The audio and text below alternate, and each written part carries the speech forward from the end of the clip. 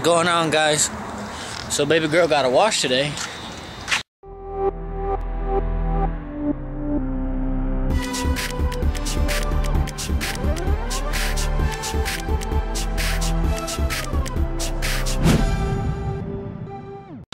Yeah, it rained.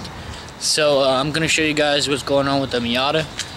I recorded a partial video yesterday. I'm gonna finish the video up today for you guys. I have a towel because the back, it was raining like I said. The back has a hole in the roof. So, damn, this motherfucker leaks a lot. Okay, let's go. I cleaned it. Finally looks clean in here again. Cleaned the dash and everything.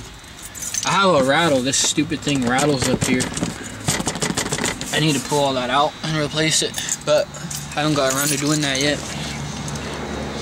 So let's go up under the hood so I can show you guys what I did in preparation for the turbo system. Alright, so what I did that day, I started to record the tee-off section for the oil pressure and brought this line here, brought it to this side of the motor, which what we're going to do with this line is it's going to go over here to the turbo, and I'll show a picture of what the turbo looks mounted here because I did take a picture when I had the manifold off. Got that little sexy ass bitch built last night. So what we're going to do today is I want to run the oil line. Got to install this little fitting up under the car. This is on the passenger side under the wheel. It goes right, fuck is it, by the oil filter right there. So I gotta unscrew that and put this little fitting in there. Alright guys, that's where it's at right there next to the oil filter where that socket is. So now we just need to start unscrewing this the rest of the way. Here it is. Oil pressure sensor. Alright guys, now we have the oil pressure sensor on the T. So this is going to give us our oil pressure out to the turbo, and this is on the passenger side of the motor by the starter and the oil filter. The oil filter is literally right next to the oil pressure sensor. So, and this little guy's the oil pressure sensor. So you pull that out, you thread it into the T, and that gives you the output here for the turbo oil. So I'm going to go ahead and kind of place this up in that general area by the oil filter, and then I'll get back to you guys.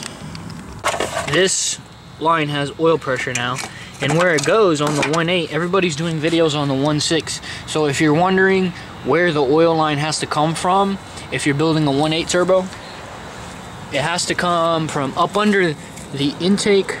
Let me see if I can zoom into that spot right there, and it's not bright enough so you guys aren't going to be able to see it, but right next to the oil filter right there is the oil pressure sensor.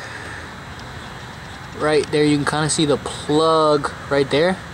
There's the oil pressure sensor, and like I showed, you tee it off right there, so the oil line is going around the block and going over to there, which is the turbo is going to get mounted right there. So that's how that's going to work. And then up under the car I started to film the installation of the, as in here we have, alright, I moved this boot off the rack and pinion, and I moved this power steering hose out of the way right here. I don't know if you guys can see that. This power steering hose got moved out of the way.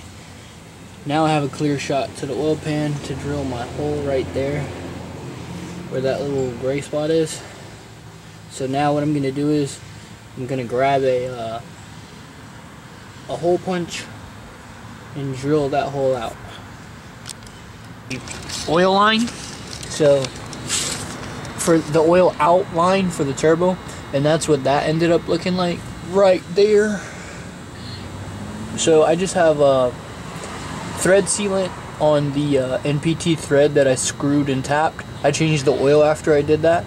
I greased the threads of the drill bits, the flutes of the drill bits, and the flutes of the tap, and got it pretty clean with the with draining the oil. I got all the little bits out of there, and then I sprayed the whole brake cleaner to wash that all the way to the back of the oil pan, and we got that blocked off now, so it's ready to go with the turbo.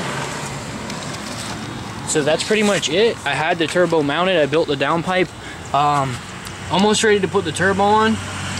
All that's left at this point is to put the to weld the manifold, and that should be it. The downpipe is made, everything else is good to go.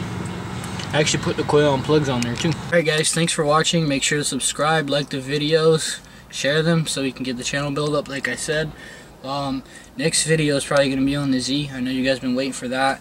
I got the intake coming in the mail, so I don't know when it's coming though. It's coming from California. They said it was on back order. The Stillen Gen 3 intake system has been on back order. I guess they sold a lot of them, so we're still waiting on that, but we're gonna get it going pretty soon. I want to get that car on the road for summer, so all that's left is paint, under tray, and the little fender well inner fenders things, and there's a piece that I need welded that's aluminum, and that should be it.